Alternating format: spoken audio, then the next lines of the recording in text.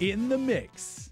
Presented by California Pizza Kitchen, now located in the second floor of the Plaza Shopping Center across from DFS Galleria. Welcome back to In the Mix. There are everyday heroes responding to reports of crimes and putting their lives on the line every single day.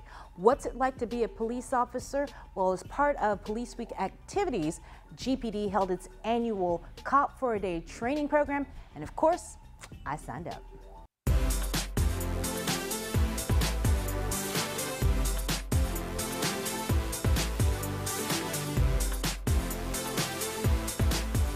Welcome to Training Day, and this is an opportunity for the Guam Police Department to work with our business community. And there's a lot of partnerships that goes on between the business sector and the people in our community and the Guam Police Department. We interact on a daily basis.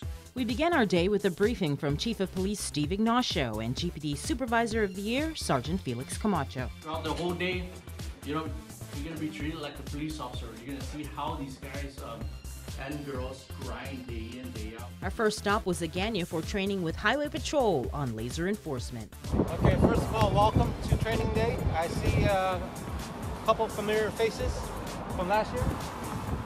This laser is about 99% accurate.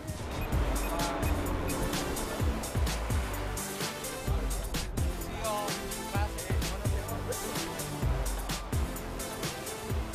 From keeping Guam streets safe, it was off to the Agana Marina for a ride on the GPD patrol boat along with Special Enforcement Amphibious Division to conduct boating enforcement. Well, I'm assigned to the SWAT side, but I also help with the Special Enforcement Amphibious Section, also known as SEAS. This is what we basically do when we're tasked to come out on the waters. Just go out, make sure the waters is safe.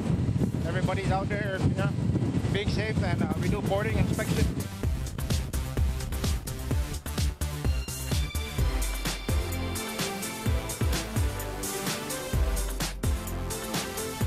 Every year we lose people to the water, especially here in Tumon and up to Retidian. We have, we lose a lot of tourists, and we try to be as much as out there for them.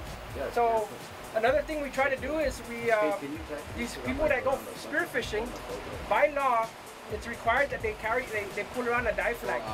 And the reason for that is, open ocean, there's no lanes for boats. Pretty much it's open. So we're trying to prevent somebody from getting run over. From the Agana Marina, we made our way to the Guam Police Department's crime lab in Manilao. The Forensic Science Division does consist of 3 sections here on the board. The Forensic Science section, which is serology, firearms, drug analysis. The Crime Scene Response section, which is crime scene, fingerprint, and photo lab. And the Evidential Control section, which is responsible for handling all the evidence that is connected to a crime and submitted to the Guam Police Department as evidence. Here at the crime lab, we learned how to lift latent fingerprints. Normally, you would want to hold this in an area where you don't want to disturb the location of the prints, right? So you hold it in an edge and then just run your powder through the item until I can see it. till you see the latents develop. There you go. Case closed. Case closed. We need another CSI here. Once the prints are lifted, they are ran through an automated fingerprint database system. We search these latents against thousands and thousands of prints on a database, and then within minutes you possibly get candidates that you can further examine, and if we do find a match, then we send it out to CID, which is our detectives, and they go out and pick up the particular suspect that we're talking about. From fingerprinting, it was off to the lab. You guys are going to get your hands dirty here. First, we're going to locate the stain, and then we're going to use our reagent to decide to find out if it is possibly semen or not. A special light source was used to find the stain, and a chemical was applied to determine what it was. Once you locate your stain, which is about right here, you're going to take a piece of tape.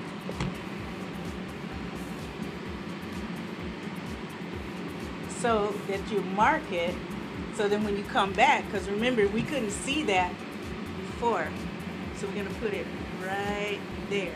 From here was off to the firearms lab to meet up with firearms expert John Tekenko. He's been here at the crime lab for 3 decades. So the main purpose of me being here is to determine if a gun fired a bullet or a casing, right?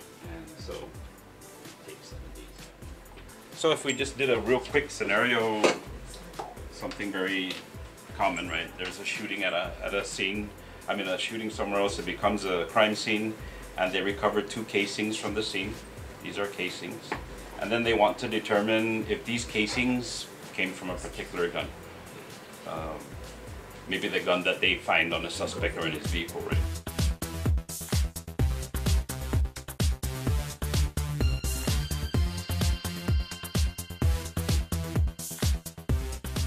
The Guam International Raceway Park, our training really started to pick up speed. Our group got behind the wheel of a police cruiser to go through an emergency vehicle operations course with certified instructors from Highway Patrol. Let's go.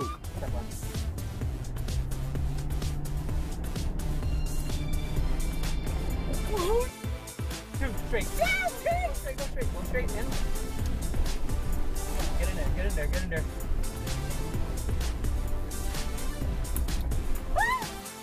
Let's go.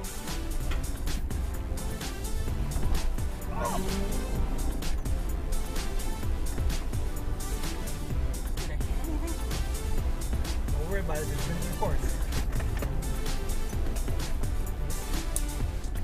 Okay, let's go, back up. Go. I'm going, go. I hit it. Keep going. Wait, stop. Okay. The adrenaline continued at the firing range in Manila, where GPD's K-9 unit conducted a demonstration with Peppa, followed by GPD SWAT doing a breaching demo. Time for a remix. You have a lighter one? No. Breathe. Girlfriend, girl, you know. There you go. Good job. Almost there.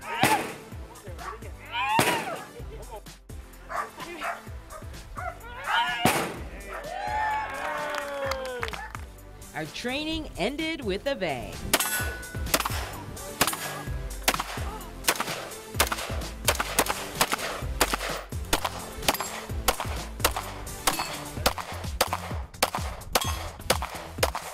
It was a long day, but well spent learning about what our heroes go through every day. Tom Valderrama and Michael Lee are from Docomo Pacific, while Bob Perrin is with Pacific Tire. Exciting, it's fun, and it's just great to see what the men and women of GPD do for us every day. So, really appreciative.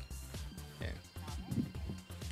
Today I found it to be very good awareness for some of the Docomo executives. And we really do want to support the first responders, and this event really does that for us. It was exciting to learn the different facets of what the police department actually does, and all this stuff has just added, excitement to it. What we're doing here, shooting at the range, and also, driving the squad cars and such like that. But yeah, it's definitely been an experience. And you've done this in the past, right? I done it once back in about 2007.